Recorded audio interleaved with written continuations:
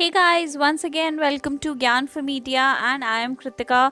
Friends, आपको पता है कि आपका एग्ज़ाम नेक्स्ट वीक के लिए शेड्यूल्ड है, यानी कि 24 सितंबर से डेट्स आ जाएंगी कि कौन सी तारीख में मासकॉम का एग्ज़ाम होगा। UGC नेट की हम यहाँ बात कर रहे हैं। तो आज हम लोग बात करने वाले हैं एक बहुत ही इंपॉर्टेंट टॉपिक की, which is research methodology.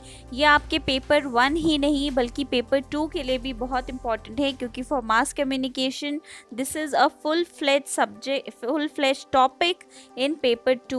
So this video is going to help you both in paper 1 and paper 2, which makes it a very important video for those who will be appearing for the upcoming UGC NET exam।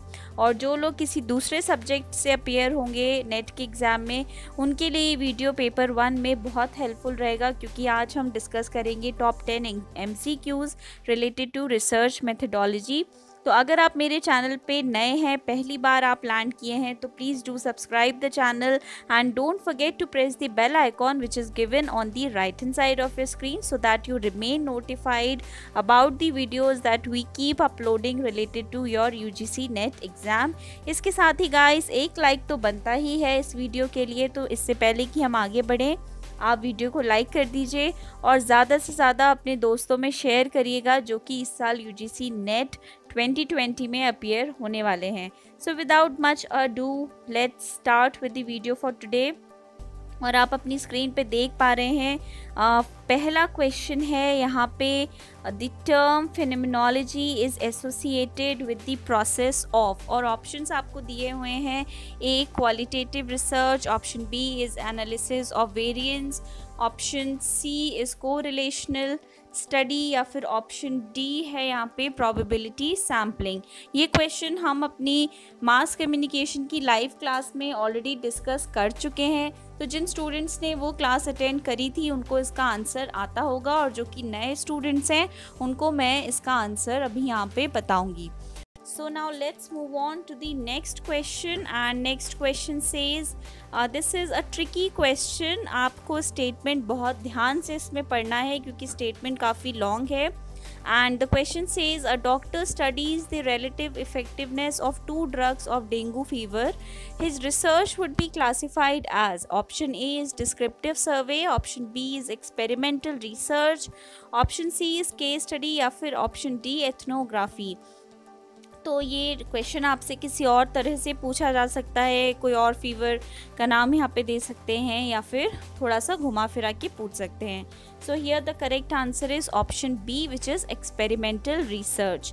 Now let's move on to the third question, and it says which one of the following methods serve to measure correlation between two variables, and the options given are A scatter diagram, option B frequency distribution, option C two-way table, या फिर option D coefficient of rank correlation। So this is a stats based question। जो मासकॉम के या social science के students होते हैं वो stats पे ज़्यादा ध्यान कभी कभी नहीं देते हैं, तो अगर आपने अभी उस टॉपिक को टच नहीं किया है तो थोड़ा सा आप उसको सरसरी निगाह से पढ़ लीजिए। और यहाँ पे इस क्वेश्चन का करेक्ट आंसर है option D, coefficient of rank correlation. इसका मतलब है कि the method that is used to serve to measure correlation between two variables is coefficient of rank correlation, which is option D. Now let's move on to the next question, question number 4, and it says which one of the following phrases is not relevant to describe the meaning of research as a process। Now they're asking the phrases that are not relevant, so the quotes में क्या चीज़ है? not। Options given to you are A systematic activity, option B objective observation, option C trial and error, या फिर option D problem solving, और यहाँ पे correct answer हो जाएगा objective observation, which is option number B। Now let's move on to the next question, which says which of the following is not an example of a continuous variable, and options given are family size, intelligence, height, या फिर attitude। तो continuous variable की यहाँ पे बात की गई है कि कौन सा एग्जाम्पल नहीं है कॉन्टिन्यूस वेरिएबल का, और ऑप्शन से आप अंदाज़ा लगा सकते हैं कि करेक्ट आंसर क्या होगा यहाँ पे। Option B is the correct answer here, intelligence. Now let's move on to the next question which says research can be conducted by a person who, option A, has studied research methodology, option B, holds a postgraduate degree, option C, possesses thinking and reasoning ability, या फिर option D, is a hard worker. So थोड़ा सा ये confusing होगा students के लिए. ज़्यादातर लोगों को लगेगा कि इसका आंसर होना चाहिए option C, which says that possesses thinking and reasoning ability. But actually अगर हम इसको ऑब्जेक्टिवली अगर हम इस क्वेश्चन को देखें तो इसका आंसर होगा option A, research can be conducted by a person who has studied research methodology. क्योंकि हम रिसर्च मेथडोलॉजी की पढ़ाई इसीलिए करते हैं ताकि हम एक अच्छी रिसर्च कर पाएँ. और इसमें आप बिल्कुल भी ऑप्शन सी से कंफ्यूज मत होइएगा. और ऑप्शन बी और ऑप्शन डी को अगर हम देखें तो D is a hard worker तो बहुत ज़्यादा लेम लग रहा है. ऑप्शन बी जो है that is a true option. But अगर हम ऑब्जेक्टिवली सारे ऑप्शंस को देखें तो इसमें ऑप्शन ए जो है वो सबसे एप्ट है. So here the correct answer will be option A, a person who has studied research methodology. Now let's move on to the next question, which is question number 7, and it says which of the following statements is correct. Now you are given 4 statements here, and option A says objectives of research are stated in first chapter of the thesis. B says researcher must possess analytical ability. Option C says variability is the source of problem, and option D says all of the above. तो यहाँ पे पूछ रहे हैं कि कौन सा statement यहाँ पे सही है. तो एक्चुअली देखा जाए तो सारे ही ऑप्शंस यहाँ पे सही हैं. So the correct answer will be all of the above, which is option D. Now let's move on to the next question, which is question 8. हम लोग थोड़ा सा फास्ट जा रहे हैं so that you guys can take maximum knowledge in less time. So I'm going a little fast in this video.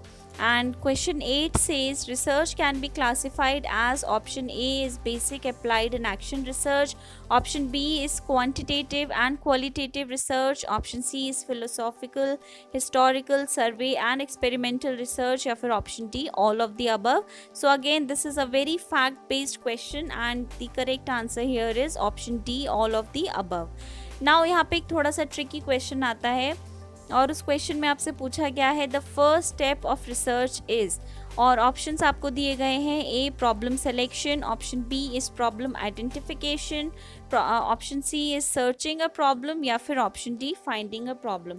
तो ये सारे ही ऑप्शंस जो हैं बहुत ही नेक टू नेक हैं, बहुत ही क्लोज हैं एक दूसरे से, और काफ़ी ट्रिकी ये क्वेश्चन है आपके लिए. लेकिन आपको ऑप्शंस को ध्यान में रखना है, अच्छे से पढ़ना है, और जो टर्मिनोलॉजीज़ हैं जो हम रिसर्च मेथडोलॉजी में यूज़ करते हैं उनका ध्यान आपको यहाँ पे रखना है. तो the correct answer here is option B, which is problem identification. Now quickly let's see what is the last question for today, which is question 10, and it says bibliography given in a research report is option A shows vast knowledge of the researcher, option B helps those interested in further research, option C has no relevance to research, या फिर option D none of these. तो option D none of these नहीं होगा. इसलिए नहीं होगा क्योंकि option C बहुत लेम है, has no relevance to research, ऐसा तो नहीं होता है.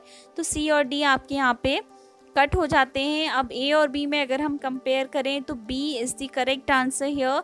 बिब्लियोग्राफी इसलिए दी जाती है ताकि वो आगे अगर कोई इंटरेस्टेड हो रिसर्च में तो उनकी हेल्प वो कर सके. So this was the top 10 MCQ session based on questions related to research methodology. These questions are useful for both paper 1 and paper 2 mass communication. अगर ये वीडियो अभी तक आपने लाइक नहीं किया है तो प्लीज़ जल्दी से लाइक कर दीजिए, और वीडियो को शेयर करना मत भूलिएगा अपने फ्रेंड्स के बीच में जो लोग UGC NET के एग्ज़ाम में सर अपीयर हो रहे हैं. Also please do subscribe the channel and don't forget to press the bell icon given on the right hand side of your screen to never miss an update from Gyan4Media. You can follow us on our Facebook page at Gyan4Media. You can also write to us on our Gmail gyan4media@gmail.com, और आप हमें WhatsApp भी कर सकते हैं किसी भी तरह की क्वेरी के लिए on the number that is given in the description box below. So till we bring you the next video, we wish you good luck and happy studying.